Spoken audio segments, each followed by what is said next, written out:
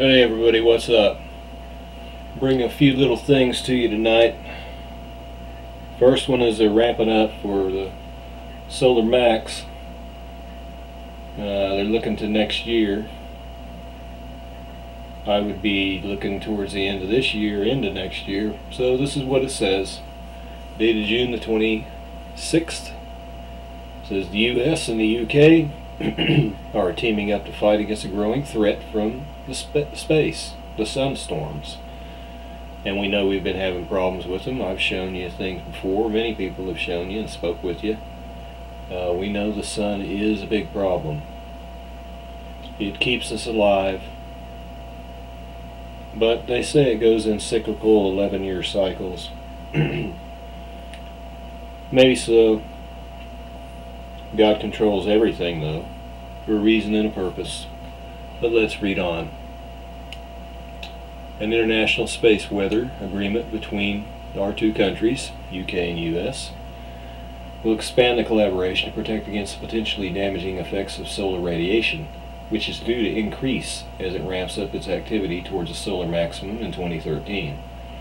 The U.S. National Oceanic and Atmospheric Administration and the UK Government Office for Science announced today, on June 26, that the nations will share space weather resources and scientific expertise to guard valuable power and electronic infrastructure from the solar outburst.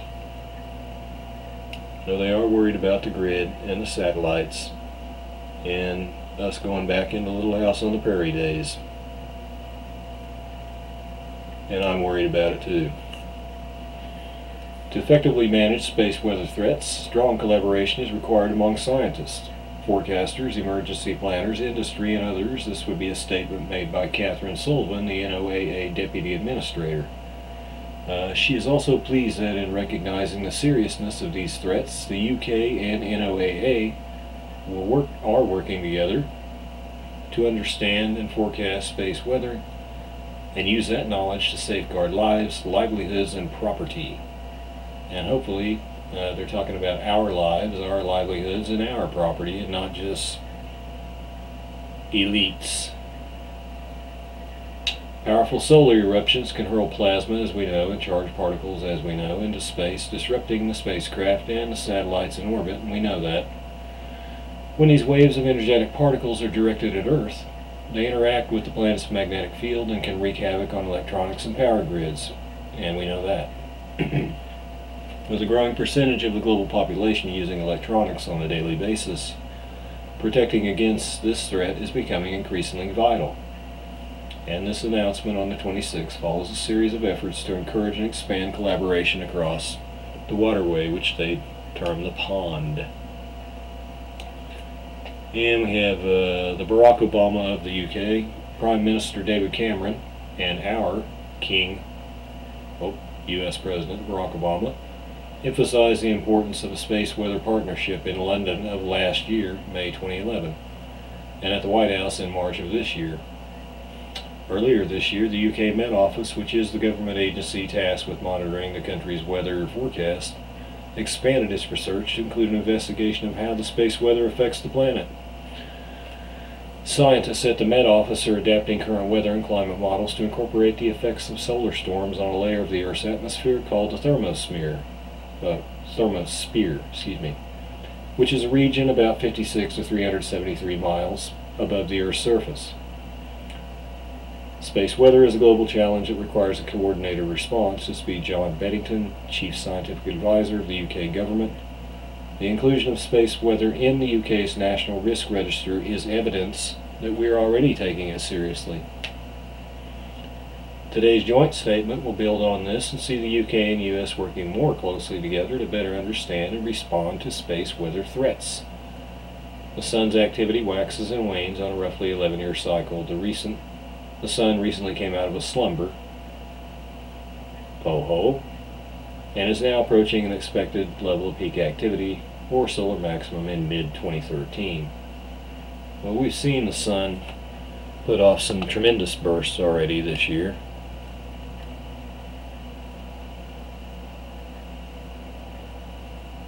And we see some strange things up near the sun. You know, Comet Lovejoy. Last year, when we had possibility of things getting really bad, when we had common element into the mixture, the sun supposedly did us a favor and blasted it into pieces, but we really don't know. Truly, we don't.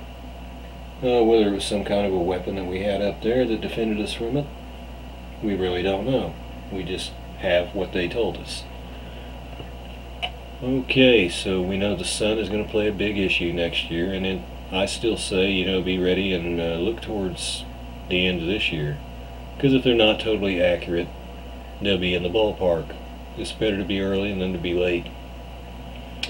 I don't believe in aliens in the term of E.T. or Greys. You know how I feel about them. I still say they're fallen angels that masquerade as anything they want in every epoch of civilization, different times and ages. They come as something different every time. And I believe this time,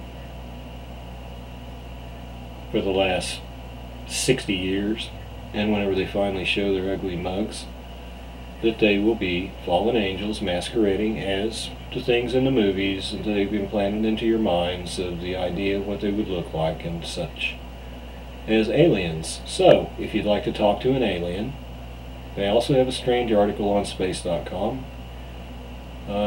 If there's something you'd like to say to the aliens, now is your chance. The WOW signal, which is a mysterious radio transmission detected in 1977, and they admit may or may not have come from ETs, is finally getting a response from humanity. Anyone can contribute his or her 2 cents, which would be approximately, exact, 140 characters, to the cosmic reply via Twitter. Well, isn't that sweet? You can tweet to the aliens. All tweets composed between 8 p.m. Friday and 3 a.m. Saturday, tagged with the hashtag listed there, will be rolled into a single message according to the National Geographic Channel, which is timing the Twitter event to coincide with the premiere of the channel's new series Chasing UFOs.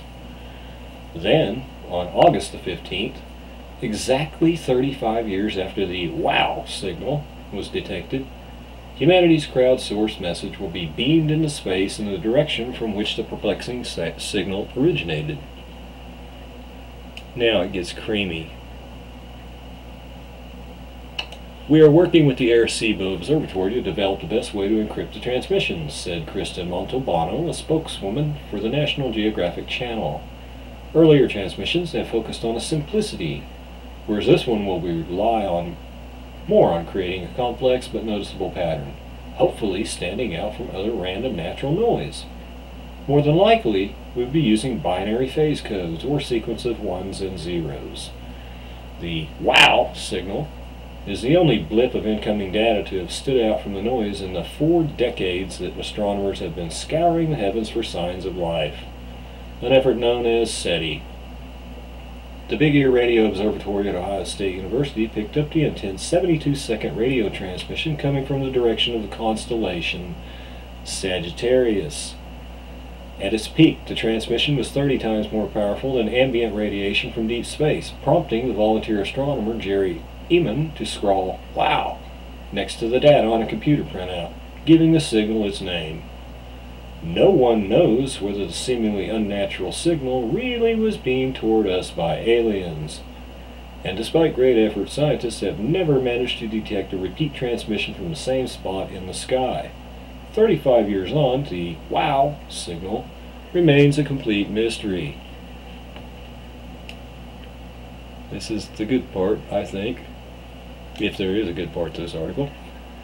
It is hoped alien scientists, if they do in fact exist, which they don't know, but they call them alien scientists, will have better luck decoding humanity's reply. And this is supposed to be a very, very, way more advanced alien race than we are. After recognizing the pattern, the scientists on the other end would theoretically be challenged. to find a way to decrypt the transmission and understand our language. No small feat, but surely finding a signal of intelligent origin from another planet would be a momentous and impactful find for them, assuming they don't already know about us from past visits, or already follow us on Twitter. Well, that came from Montalbano also, her statement. Wow, aliens might follow us on Twitter. Ha ha ha ha ha. And if they're the aliens that sent a wow signal in the first place, they're likely to be an extremely advanced civilization. So they would follow us on Twitter, right? Scientists say the signal would have required a 2.2 gigawatt transmitter, vastly more powerful than any existing terrestrial radio station. So, if you would like to, for some unknown reason, say something to the aliens, although they don't know that they're really there or that they really sent a signal here, but you can come here on space.com, find this article, and you can use the Twitter, and you can send them 140 characters worth of whatever you want to say. We have a little Mayan stuff dated the 28th. Now let us see what they say in their article about this. A newly discovered Mayan text reveals the end date for the Mayan calendar, becoming only the second known document to do so. But unlike some modern people, ancient Maya did not expect the world to end on that date. I've said that all along. This doesn't mean the world ends. It means it changes. And we know it ain't going to be for good. This text talks about ancient political history rather than prophecy. Marcelo Canuto, the director of Tulane University Middle America Research Institute, said in a statement, "This new evidence suggests that the 13 Baktun date was an important calendrical event that would have been celebrated by the ancient Maya. However, they make no apocalyptic prophecies whatsoever regarding the date." And you can see the picture there. Carved blocks uncovered at La Corona show scenes of the Mayan life and record a political history of the city. Okay, what else I got to say?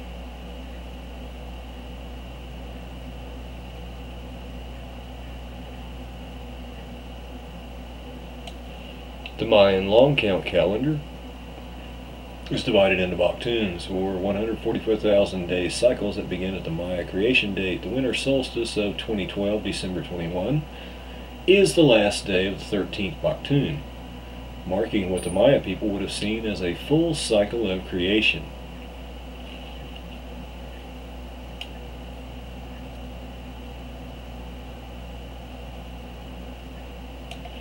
New Age believers and doomsday types.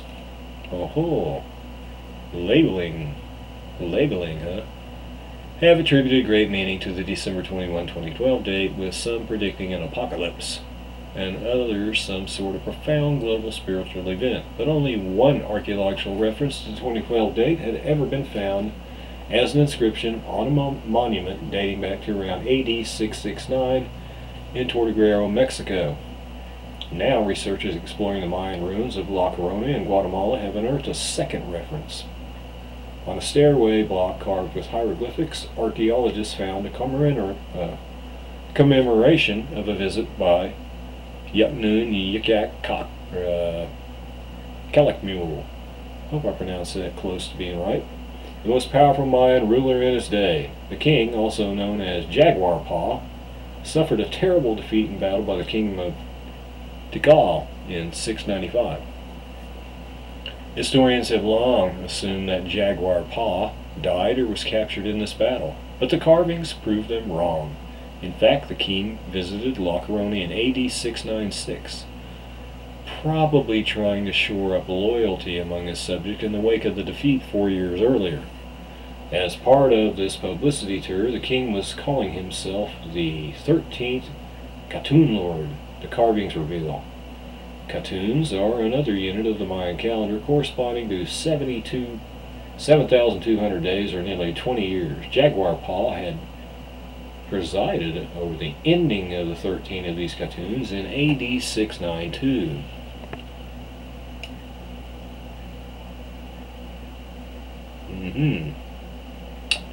Let us keep going.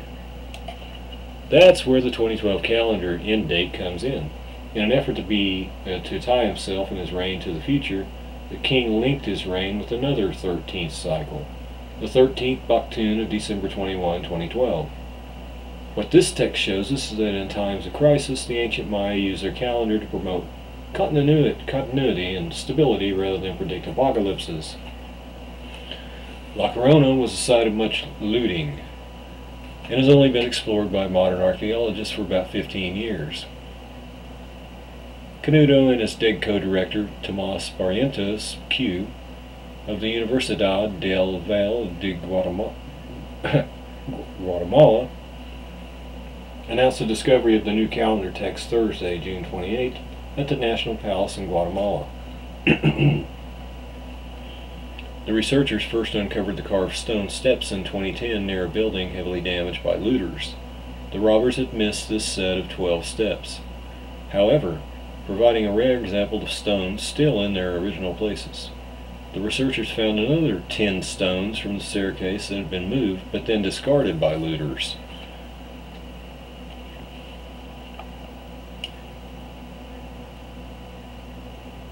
In total, these 22 stones boast 264 hieroglyphics tracing the political history of La Corona, making them the longest known ancient Maya text in Guatemala. Okay, so we have some guys that look at this stuff and say, nothing going on here. I wouldn't bet on it. But there's still much that we don't know. We didn't live back then. All this plays in to everything. And we're going to finish out 2012. It doesn't look like it's been a real good 2012 so far. We saw today that the Supreme Court apparently is a joke, enacting the largest tax upon the American people in the history of the United States. I know there are people that would disagree with me, and I know there are people that are out there that need help and need to have their health care paid for. There's better ways to do things if people were really honest and sat down and actually really tried to work out the correct and honest way of doing things. When you want to help someone, it comes from your heart because you want to. You want to give and you want to help. When it comes from a law or a mandate or government stuffed shirts and elites and bureaucrats and guys called Obama to think that they're a king, then it's forced upon you. And if something like that is made and forced upon you, it's a form of tyranny. Well, there's faith-based ways, there's charitable ways, there's all kinds of ways. There's ways to ask, there's ways to entice, but they chose not to do that. They chose to make it a forceful way. You can tell it's not on the up and up. I mean, each president does that. They pick, if there's a possibility, retiring judge, dead judge, whatever, they pick the judges that have that they've either bribed and put in there, or that have the same type of philosophical views and that will side up with them and help them get past what they want to get past. Such he did. A little disappointed in Roberts, but what can we expect? I mean, everybody's a liar, so it looks like. And then you have contempt of court, Eric Holder. We knew that was coming. He's a liar. Obama's covering up for him. It's abuse of power. So it doesn't look like 2012 has went very well to me. You hear these reports of a supposed event coming in October in the military, and all that stuff is to be ready, and law enforcement. I haven't had enough time to really find out anything about it, more than what I've already heard. I'll be trying to do that. I've asked Dutch Sense to send me a mail, because I believe last I knew he lived in Missouri, and I needed someone in Missouri to give me actual eyes about the supposed military practice events that were going on up there. I have not received a response so far, but I see that he liked, just like I did, the information that the Alex Jones video provided about that. So I am trying to find out and figure out whether that's just an exercise, or is that exercise planning for something later on, and what exactly would they be planning for. So I'll try to find things for you, and if I can find new updates and whatnot, you'll hear from me. Today I haven't checked the earthquakes right yet. I wanted to get this out first. We haven't had any really crackers. There was some stuff, but